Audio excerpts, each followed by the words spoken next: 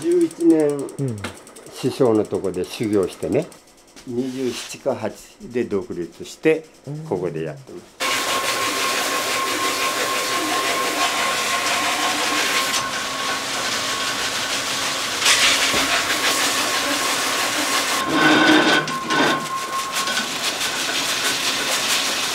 小石300キロぐらいありますもんね。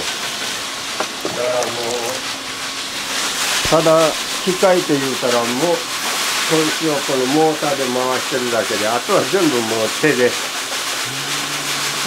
100年前ほどと全然変わってます。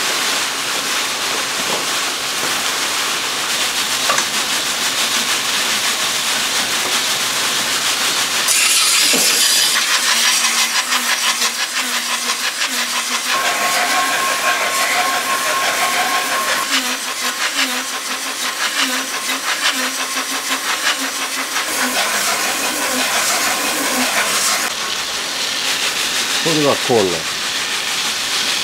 洗って。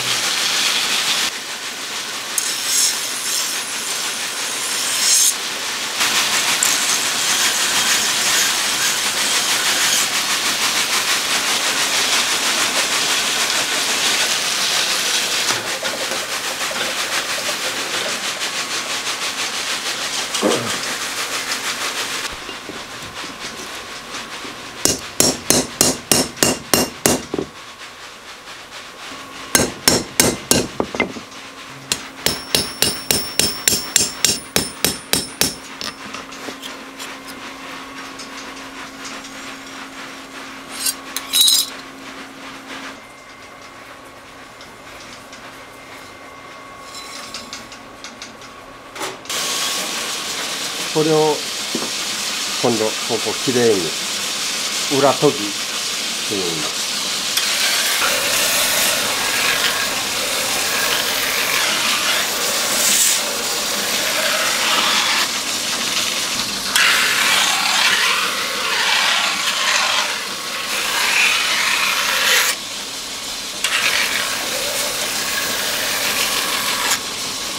まだ厚みが鍛冶屋さんでやったとかやから多少デコボコになってるんで、これをここを今度きれいにここ平言いますんだけど、平磨き次がね。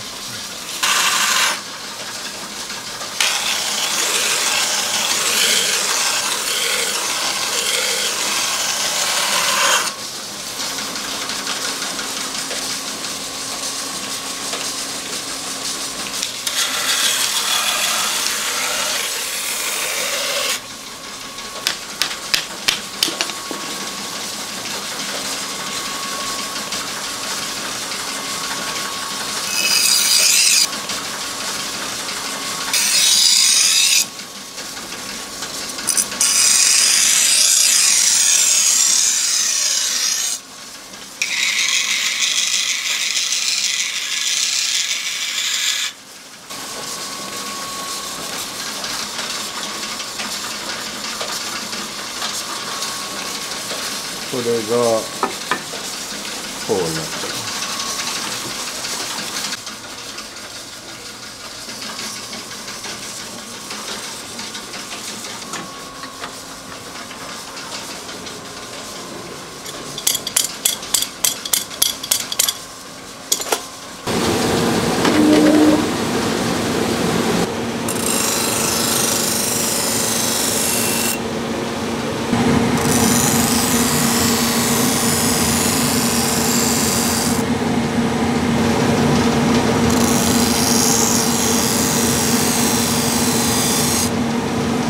こっちは砥石の目だからそれよりこっちの方が細かくなってます。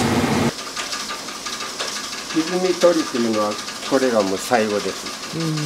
今度もう完璧にねまっすぐ。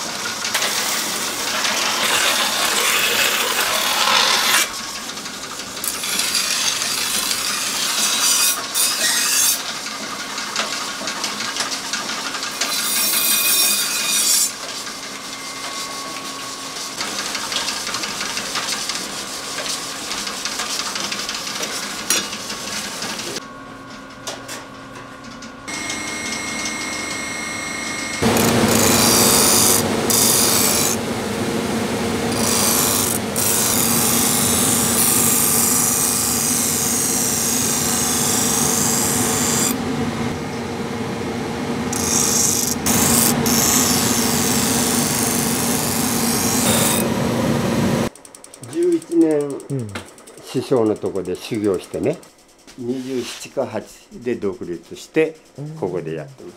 こんな勲章もらいました。随宝章いうてね、皇居に行って天皇陛下からもう長年やってるからやね。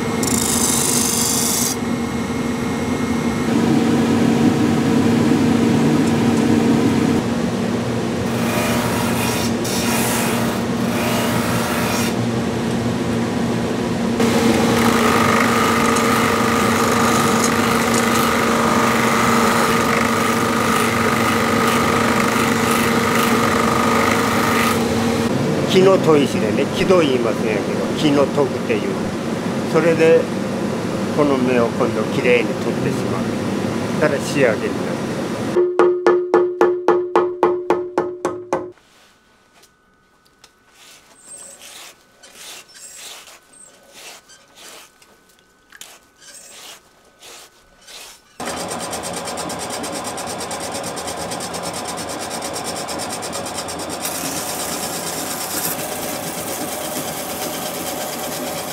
ここに刃先、鋼がこう出てますけどね、こっちが柔らかい地金でこっちが硬い鋼、それをこの鋼を磨いてきれいに見えるようにね、この鋼の艶を出します。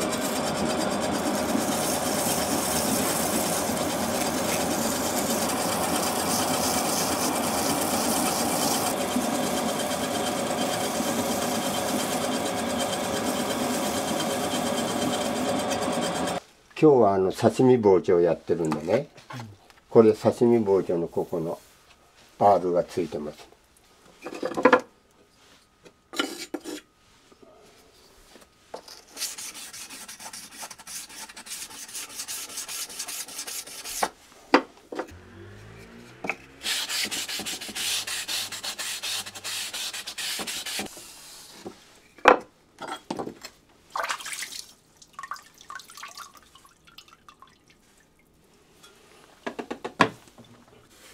でこれぼかしって言うんですけど、ここの硬い鋼のとこにこれが当たれへんようにせんとあきません。